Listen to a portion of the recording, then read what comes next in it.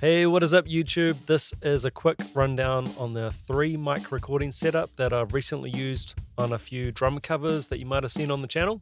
It's a really stripped back, easy and natural sounding setup, and there's a couple of reasons why I've gone with it. Number one, and really importantly, I'm a hobbyist amateur engineer, and 3 mics, especially on mixdown, is more than enough to handle. Number two, I don't want to be investing a whole heap of spare cash into a lot of expensive mics and a large interface with multiple inputs. Number three is a really important one. My recording setup is temporary, so every time I want to record drums, I need to set up everything and then tear it all back down at the end of the day.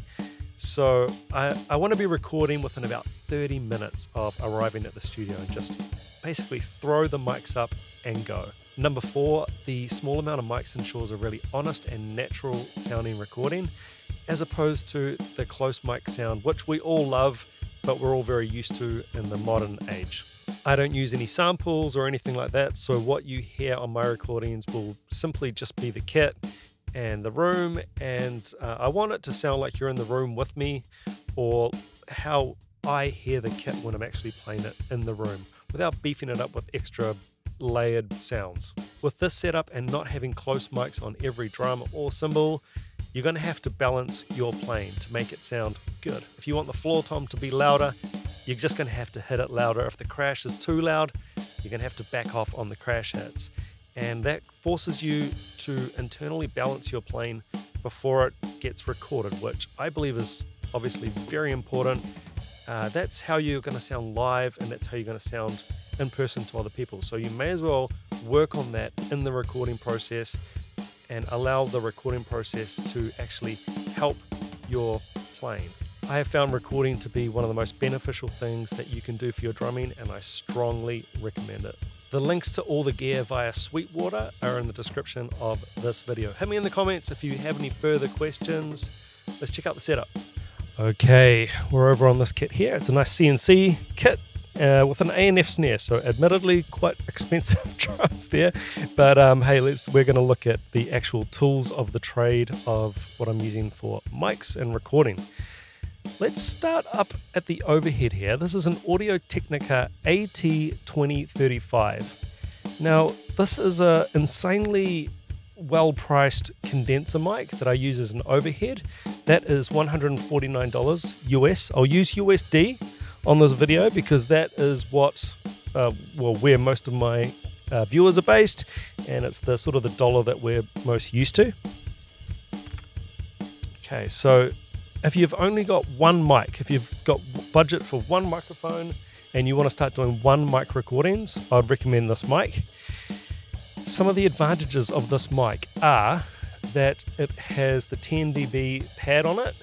So if I wanted to do a podcast or something like that, I could flip that on, so it's plus 10 dB, or I can flip it off if I'm playing drums and it's minus 10 dB, so it handles different types of input really well. And if you're going to record something like a whole drum kit, you need a mic that can basically capture the whole kit. And the mic I'm using for my snare and the kick, obviously those alone are not going to do a very good job of capturing the whole kit. Okay, so yeah, that was, just to recap, that was the Audio-Technica AT2035, 149 US. Come down to the kick, and I've got a mic outside my kick. A lot of people use mics inside. There is a mic inside there, which is actually not my mic, and I don't even have that plugged in at the interface. So I'm just using this bad boy here. It's a Sennheiser E902, and how much are these running for? $199 on Sweetwater. That is a fantastic kick mic, and I must confess, I think I just stole. I didn't know what kick mic to get, and I just stole the one that they had on Drumeo. They were using an E902, and I thought, hey, their recordings sound good, I'm going to go with that. Sennheiser E902. If I just pop that down, oh, that's good. Look at that, made for it. It's about a fist out from the actual resonant head. That's the distance I have it.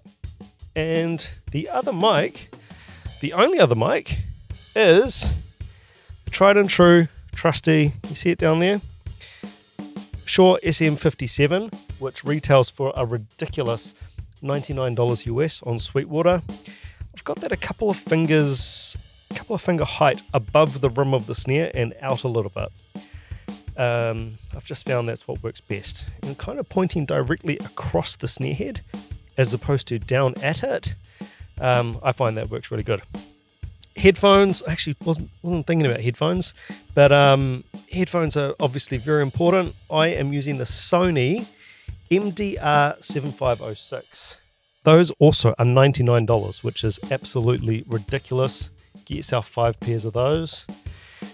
Now, to get all the mics into, you can see my voice lighting up the third input there. So the other 3 inputs are drum mics, and the third input is this vocal mic. And I am using a Scarlett Focusrite. Hold on, let me get this right. 18i8.